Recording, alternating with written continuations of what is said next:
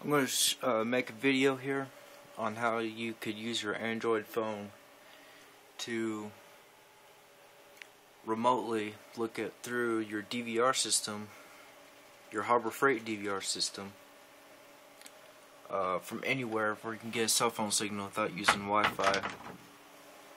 First thing you're going to do is you're going to go into your menu here, main menu.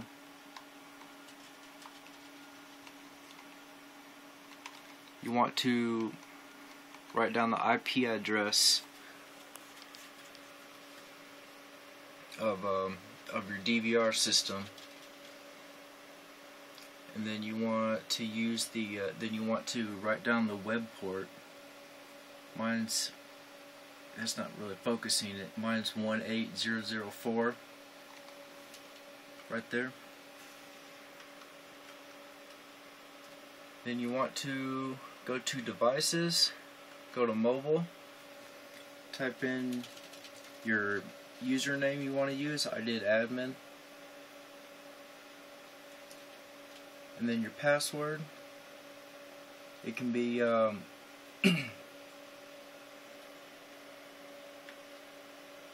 think it can be it doesn't have, it's not limited to numbers. It could be, you can also use characters, the alphabet, and then your server port 18004.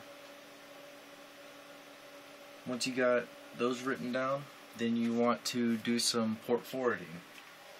Now I have a this is my router right here running IP cop,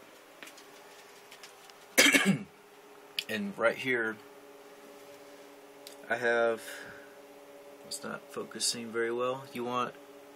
I have my the IP address for the Harbor Freight DVR for the phone, and then you want to forward the port 18004 or whatever port you want to use.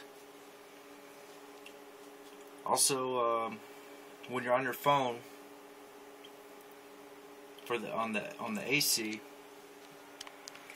you have they'll ask you some questions. They'll say something like the port that you're using, the IP address to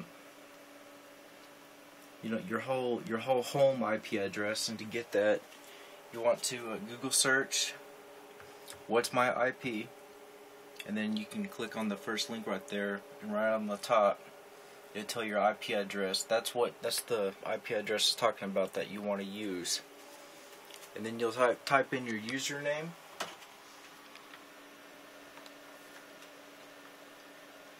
The username would be that, then your password, and like I said, the web port, and everything should be good. And that's how you could see